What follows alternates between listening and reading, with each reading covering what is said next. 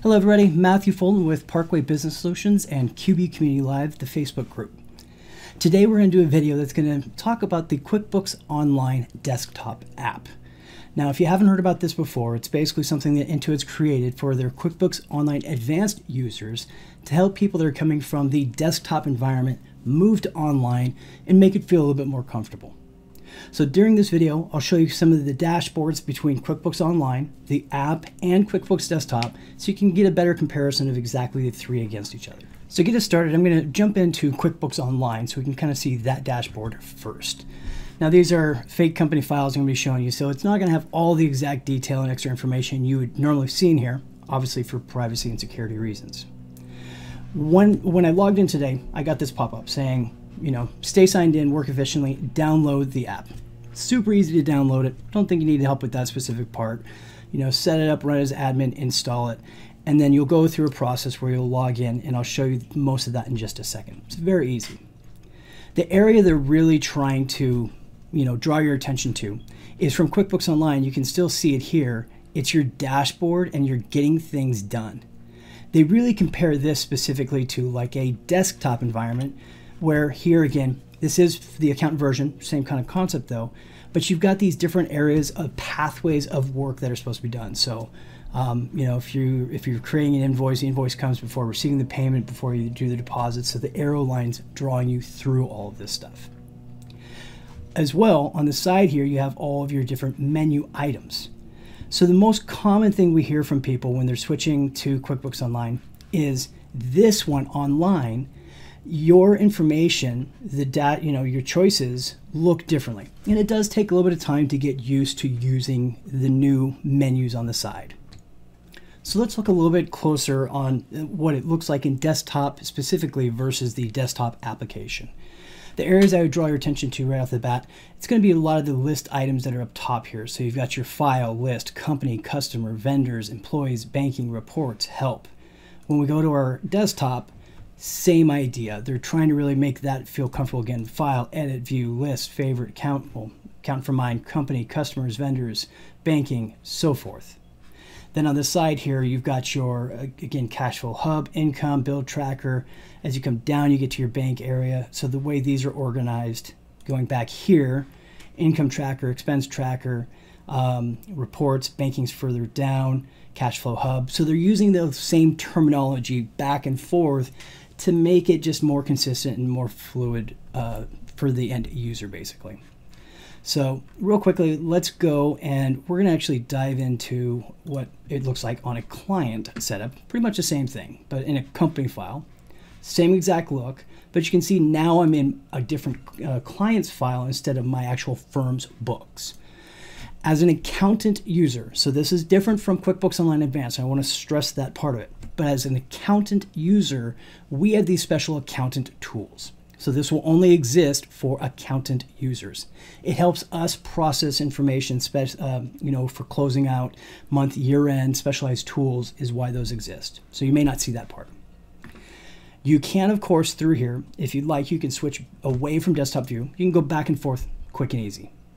So now this is going to mirror more of what QuickBooks Online is doing here instead. Go the same kind of a concept.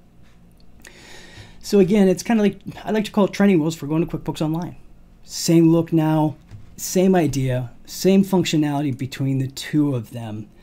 But again, the big benefit is they're trying to make this a little bit faster, quicker, and easier to go through. And if you're switching between different company files, that's probably one of the biggest benefits is the fact that you can switch so quickly through here, through this side tab. The difference to like QuickBooks Online, if I wanted to switch between my different companies, I'd actually have to go to the gear icon, go to switch company, and then it's going to pull me back out to a whole different list of things I'd have to choose from again. So you can see it's taking up more time that way.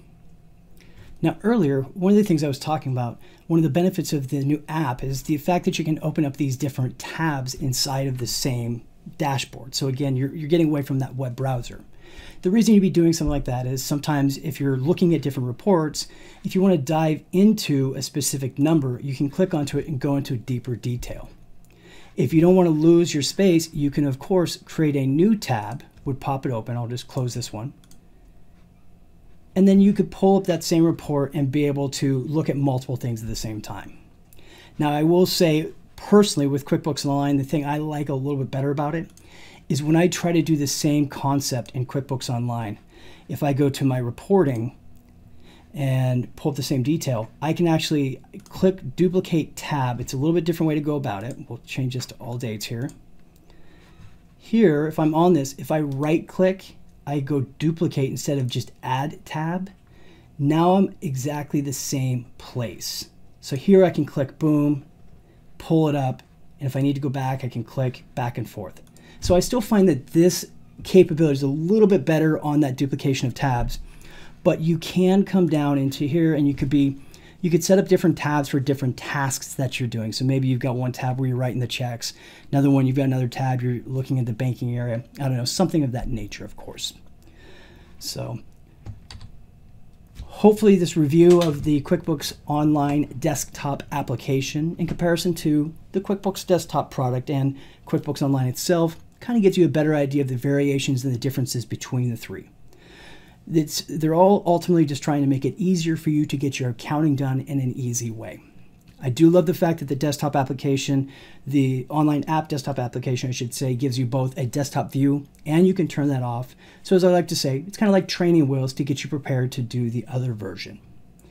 The beauty of QuickBooks Online, of course, is if you do go somewhere else and you're not able to be at your standard computer, you can still access your information very easily just by logging in online, and the information, it's all going to look pretty close to the same. If you found this video helpful today, and if you're looking for more content like it, there's a couple places that you can go. First one, of course, is you can go to our YouTube channel, which is under Parkway Business Solutions, youtube.com/Parkway Inc. And be sure to like and subscribe to be notified about extra future videos. Of course, we also have our Facebook group called QB Community Live. This is a community made up of bookkeepers, accountants, tax professionals, all focused around the idea of QuickBooks, accounting, business, flow, helping answer questions for each other. So if you're having a difficult time trying to find a solution to something, it's a great group to go into, a free resource, and we'd love to have you join into it.